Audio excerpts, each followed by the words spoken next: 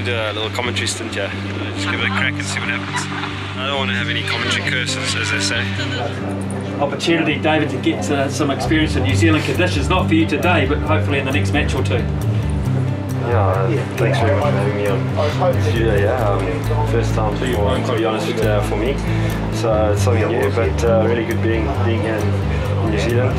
Taking a couple of days to get into the whole time difference, but really been good so far, and the weather's been great today. It's my first time in New Zealand and Australia, so I'm really excited about it. The fact that I'm going to be playing there, and yeah, I mean, there's a lot of opportunity for a lot of guys to put up their hands. So you're going to change your mind about commentators now?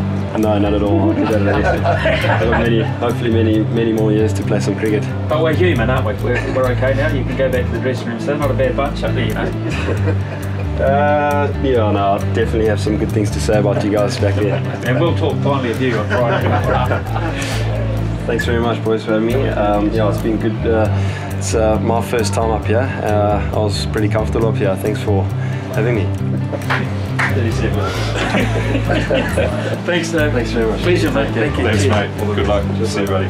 It's quite intimidating, to be honest. I thought it was actually only going to be 2 guys with me, but there was a massive crew in the background, which put me under a lot of pressure, and you were always there as well, just giving me a lot of support, so thanks very much for that. It's actually enjoyable at the end of it. Also, he's very natural, which means from a career point of view, he's got options. I personally, from a Chennai Super Kings point of view, would like Davey to maybe take up commentary during the IPL. It would be a lot less stressful. Yeah, well, we were lucky.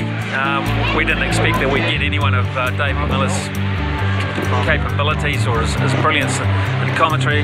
He told us it's the first time he's actually been in the commentary box. We didn't believe that for a second. He was so professional. It was actually really good. It was something that I didn't expect, and definitely wasn't as bad as I thought.